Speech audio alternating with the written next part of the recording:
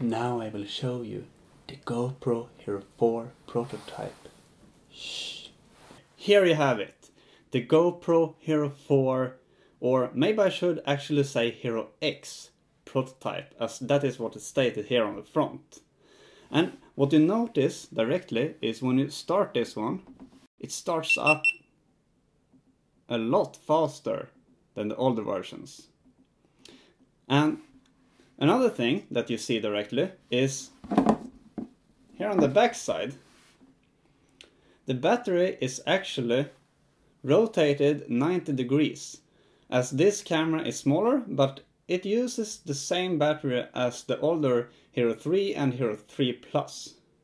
But let's take a closer look at the differences and similarities between these cameras.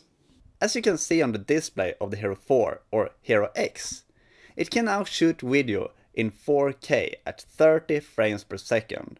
The 1080p mode have now increased to 120 frames per second with this new A9 chip. The A9 chip was expected, as you probably have heard, and now the camera also have a 25% sharper lens. This lens is slightly bigger than the last one and also 25% more light sensitive.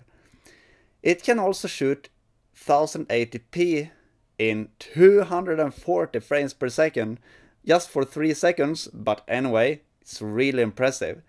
And the Wi-Fi connection is now possible to establish to router, so you can sit anywhere and extend the connection to whatever point you would like.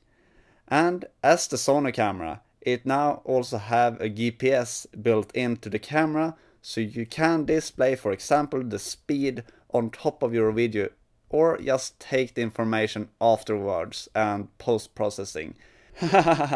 April Fool! Now I really tricked you. I hope you enjoyed the video. Subscribe and stay tuned for more news.